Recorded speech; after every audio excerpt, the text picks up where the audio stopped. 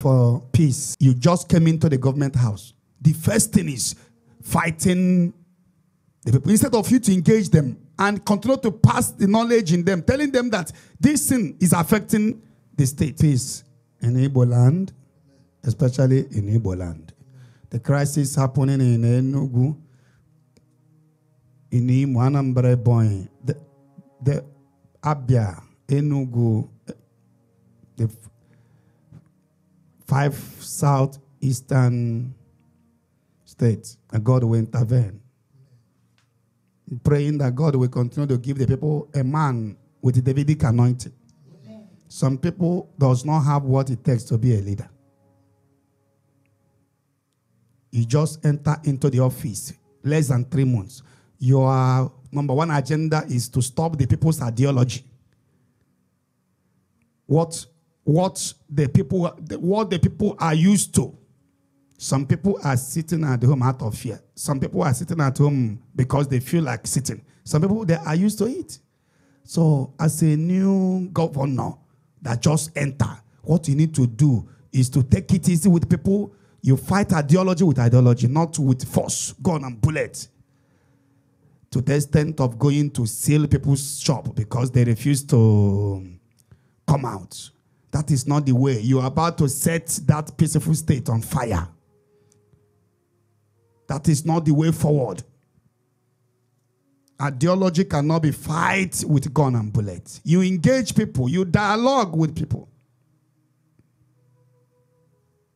Why will the first of achievement become, the first thing you want to start with is to create trouble instead of dialoguing with people. Now people came out and I heard that some people have lost their life. So we continue to pray for peace over there. But that is not the way forward. May God continue to give us leaders with wisdom. Amen. You can't just come and the first assignment is to start something you know that can bring different reaction. You take it easy with them. Start your work. Let them see what you are doing before you are telling them that this thing is affecting this. May the Lord bless you, protect you. In Jesus' holy name. I cover you, blood of Jesus.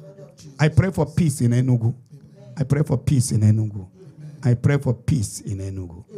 In the whole Igbo land, the whole Nigeria. In Jesus' holy name we pray. We must pray to have leaders. A leader should be a servant. A leader should be a servant. Nobody will die. Nobody will die with money. Nobody will be buried with 1 naira. You may have bodyguards today, police and army guiding you. In the grave, nobody will guide you there. Both the poor, the rich, the governor, the senator, the local government chairman, the president. One common thing that waits for everybody is 6 feet. Pastor, so man of God, what waits for everybody is 6 feet. And the power is not forever. So when we are hearing the news coming from Enugu, we are not happy about it. We are praying for peace over there. But I can say in Imo State that we cannot achieve anything by fighting ourselves. That we are the one killing ourselves.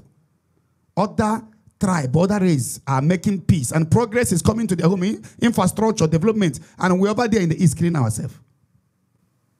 You just came into the government house. The first thing is fighting the people. Instead of you to engage them and continue to pass the knowledge in them, telling them that this thing is affecting this. Dialogue with them. Continue to dialogue. This thing is fight, fight, fight. Selling their job because they did not come out. People have right to say that they won't come out for 1 month. It is their job. So that is not way forward. It's nice. Creating more trouble instead of peace. We are praying for peace in Igbo land.